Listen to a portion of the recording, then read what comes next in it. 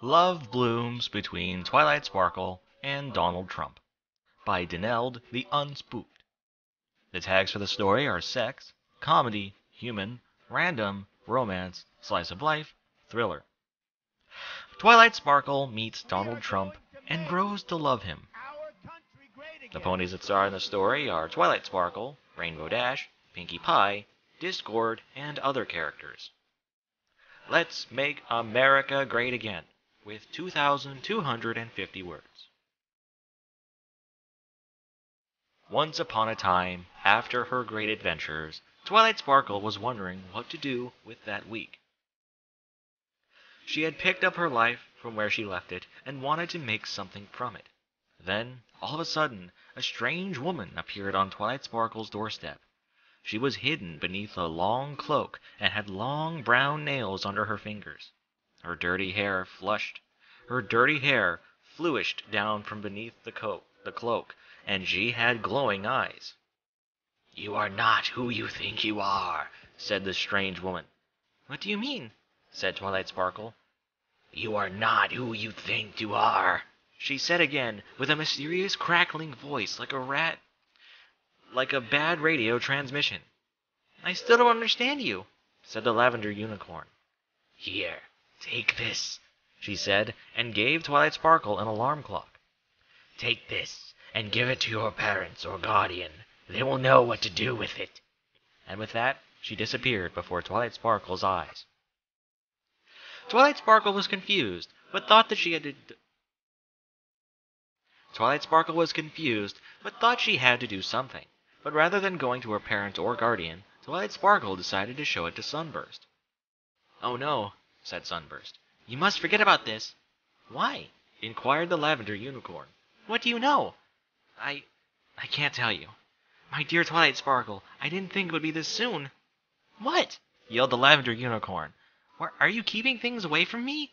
It's for your own good. You cannot know this," said Sunburst, and Sunburst had escaped her grasp. "No! Damn it! When will I ever know the truth?"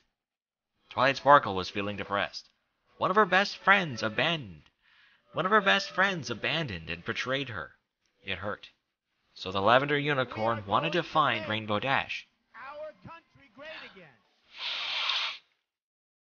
After their adventure, Twilight Sparkle and the Athletic Pegasus had been spending a lot of time together. Twilight Sparkle kind of started to like her, and after Twilight Sparkle had only recently discovered that she was bisexual, Rainbow Dash seemed like the perfect girl to be around with. So the Lavender Unicorn went to Rainbow Dash and told the whole story. She listened to Twilight Sparkle without saying a word. Then she said, "WTF, this is so big." And Twilight Sparkle said, "I know. Do you know a way to find out what is happening? Why is everyone hiding things from me?" Rainbow Dash sighed and said, "You have always been special, Twilight Sparkle, and not just to me." "How do you know that?" Rainbow Dash looked at the balloon that Twilight Sparkle had received and said, "It kind of looks like the iron dildo, doesn't it?" "Could be, but it might not be. But, yeah, certainly it might be. Whatever it is, I can recognize it quite well. And I think," the Blue Pegasus said, "that perhaps the mysterious woman wanted you to find something inside of you." "Inside? Like my heart?" "No, don't be silly. Like a memory. Think about it. If your parents lied to you, and now Sunburst doesn't want to talk to you about your background, perhaps there is a hidden memory in your head." The Athletic Pegasus' logic was flawless, so Twilight Sparkle had to try it. So Twilight Sparkle concentrated on the object. Immediately she felt drawn into it. It stated out as a vague, fuzzy thing, like when you wear glasses, and there is a lot of moisture in the air, and you can see a fudgesicle on the horizon. But then it turned out that there was a secret memory, hidden beneath the veil layer of self-loving in her head. And within that memory, a burning figure appeared. It was Discord, in hell. The Lavender Unicorn was confused. She didn't think that memory would be in there, and yet it was there, burning like the heart of a newborn star and the center of the earth. Everyone who looked was an undeniably ravenous animal attraction between the Lavender Unicorn and Donald Trump. No one could deny it. No one except the God Emperor and the Lavender Unicorn, that is. They seemed blissfully unaware of their attraction to each other, unaware of their boundless, uncontrollable lust. Every time they met, they didn't show it, but everyone knew. Everyone knew what was really going on between them. A war of lust. And everyone knew that it was an unsuitable situation. No one wanted to be dragged into that war. Something had to be done, or someone. In the middle of all of this, finally, Andromeda could stand it no longer. So she found the Lavender Unicorn and pulled them to one side. That's it. It's ruining the team. It's clear you can't function while the God Emperor is around. What? No, I'm fine. No, it's very clear. You need to do the doodling with them. Everyone else in the room nodded at this. But doing the doodling with Donald Trump, isn't that, wrong? Oh, sure, it's wrong. Very, very wrong. But just because something's wrong doesn't mean it shouldn't happen, does it? No, I suppose not. The Lavender Unicorn wandered off thinking of the doodling. How will she introduce the idea to Donald Trump? And would they accept it? Twilight Sparkle finally found a moment to pull the God Emperor away from the others to have a private moment. We have to do it. I know. My team told me as well. Apparently our feelings are causing problems for everyone else. So we are agreed. We finally let our feelings out of their cages of repression that they have been caged in all this time? Yes, for the team. No, for us. The Lavender Unicorn leapt on Donald Trump at that moment. The raging unicorn they kept locked up finally unleashed. The Lavender Unicorn and the God Emperor quickly became a ball of body parts, arms, buttocks, and arms all tangled together. Twilight Sparkle didn't know what bit to focus on, so grabbed a spare baby maker and dived in. More, more, more, whispered Donald Trump to the Lavender Unicorn. Their love-making was like a sunrise of vaginas. It was... it's...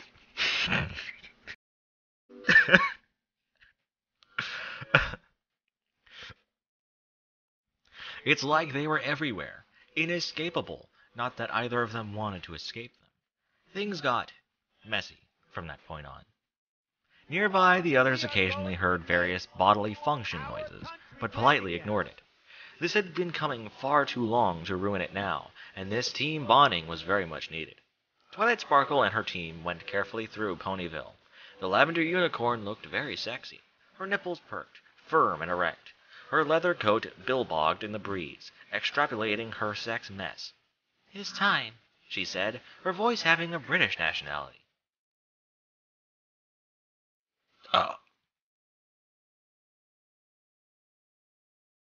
Yes, it is time to defeat Discord once and for all, said Sunburst. He wore a black corset covered in shafts and a nice hat. His nails were iridescent black, and he had a ruby skull ring on. He looked as hot as hell. And they rushed into the base. Pinkie Pie roundhouse kicked a mook, and then punched one with her Glock. It exploded, and she held up her middle finger to the explosion. Pinkie Pie then used her holy magics and summoned a giant bloody craw. Nothing was darker than the butthole.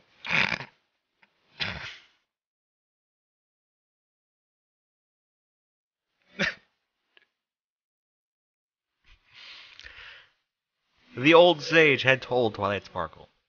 And he also told the Lavender Unicorn that virtue is the best property in a person, and Twilight Sparkle could be the legendary chosen one that the prophecies of old and dank and darkness had spoken about. Oh yes, the prophecy. That had what made the Lavender Unicorn lay awake at nights. Of course Rainbow Dash had asked what was up with the Lavender Unicorn. Of course, Twilight Sparkle would always say. There was nothing going on, dear. Go back to sleep. And in their minds they'd fill in. You don't have to worry about the terrible burden I'll have to carry for the rest of my life. Because everyone knows prophecies have a nasty way of coming true. And this one was about coming true spectacularly. In the darkness of that night, away from the prying eyes and ears of those, some strangers slipped by unnoticed. But they were not strangers. They knew each other, and they knew each other much closer than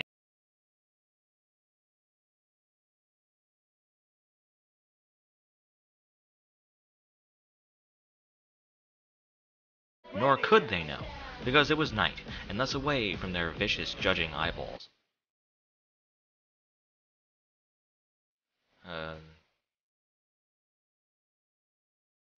Well, one of them's Donald Trump.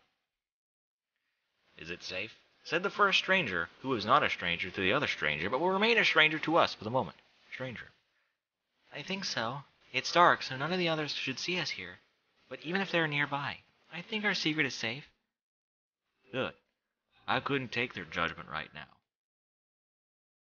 My life is too stressful as it is. If it wasn't for you, I don't know what I'd do. Don't worry, the Lavender Unicorn. Oh, wait. We walk for our ammo. I think so. It's dark, so none of the others should see us here. Even if they are nearby, I think our secret is safe. Is it safe? Said the first stranger, who was not a stranger to the other stranger, but will remain a stranger to us for the moment. Good. I couldn't take their judgment right now. My life is too stressful as it is. If it wasn't for you, I don't know what I'd do. Don't worry, the Lavender Unicorn. I will always be here for you, waiting in the dark. Thanks, Donald Trump. I will always be in the dark for you, too. And with that, the two shadows embraced, an embracement in the night full of passion and romance. And they journeyed long and far to reach the destined encounter with fate, which was foresaw by a soothsayer with the ability to predict the future that hasn't happened yet. We must journey now to yonder to defeat the evil Emperor of Evil, and to defeat thee, and return spread our magic to this realm of Equestria.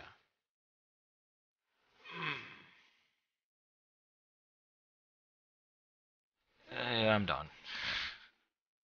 I'll read it. And then, just when our heroes could not take it anymore, they defeated the Draconiquists. The end.